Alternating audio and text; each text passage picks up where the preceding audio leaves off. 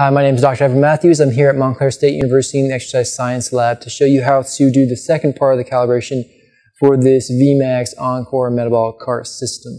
Alright, so we did the first part of the calibration, which is the flow calibration, in another video. So if you haven't watched that, please go back and watch that first, because you can't do this part accurately unless you've already done that part. So make sure that you do the flow calibration first. This is going to be the gas calibration.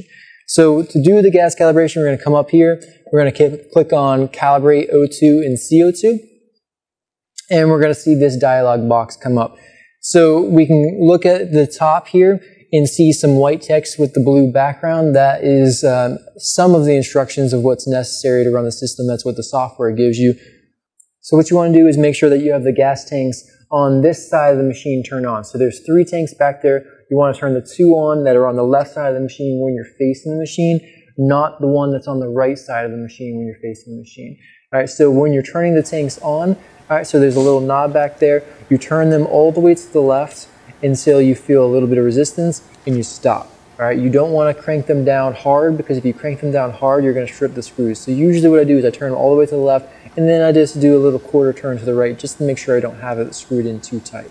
All right, so once you have that, we can start connecting the tubing here. So we need to connect one of these 2 tubes from this mouthpiece into this port right here. All right, so you're going to know which one is the correct one just by trial and error. All right, so if you take them both, give them a little twist and just kind of pull out. All right, so it's just in there with friction. There's no screws or anything in there, so it's just a twist and pull. All right, so if I take this one here and I try to put it into this port, it goes into the port, but if I give a little tug there, it doesn't take much for it to fall out, because it's not big enough to fit snugly. So this is not the right one, so I'm going to go ahead and put it back up in the port, in the mouthpiece where it was originally. All right, so this one then must be the right one. So if I go and put it in, it's going to fit in there. And if I try to give it a little light tug, it's not going to come out. It's in there nice and snug. All right, so that's exactly what you want. All right, so that's in there. The gas tanks in the back are turned on. So we're going to go ahead and start the calibration. So we're going to hit F1 here, or this button that says F1 to initiate the calibration process. All right, so unlike the flow calibration, where there was a lot of manual work that we had to do, we were pushing the syringe back and forth, we were going at different rates. There's a lot of ways that you can mess up the calibration. The gas calibration, the system's really doing everything. As long as you have everything connected properly and the gas tank's on, it really should do everything on its own. All right, so you're going to see some numbers here that are going to start to change a little bit. So these 2 numbers, the O2 and the CO2. And eventually you're going to see on these 2 graphs here, some blue lines start to show up. All right, so once those blue lines start to show up, that's it. The system actually measuring what it needs to measure in order to do the calibration. All right, so you're going to see 3 levels of lines for both O2 and CO2. You're going to see first the room air, then you're going to see a tank that has, I believe it's high oxygen, low CO2, and then low oxygen, high CO2, but regardless, you're going to see some fluctuation in those levels that take place here. All right, so here we had the room air, then we had the first tank and the second tank, and you see the same thing over here, room air, first tank, second tank. All right, so when this is done calibrating, you're going to see a little green sign pop up there that says calibration complete. That's when you know that everything went appropriately. Once you're done with the calibration here, you're going to go in, look and see which one of these buttons are going to allow you to store it.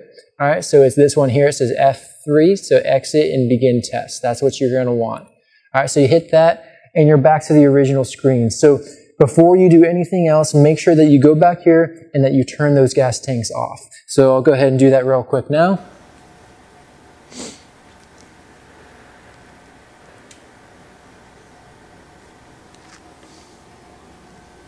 All right, so when you turn those gas tanks off, finger tight, very light finger tight, I should say. You don't want to really crank it in there. Again, you don't want to strip those screws. You also want to make sure that you always turn those off. All right, it's very, very critical that you turn those off, because those tanks will continually pump out little bits of air at a time. And after a few days of it being on unnecessarily, it will begin to run low or completely run out of gas.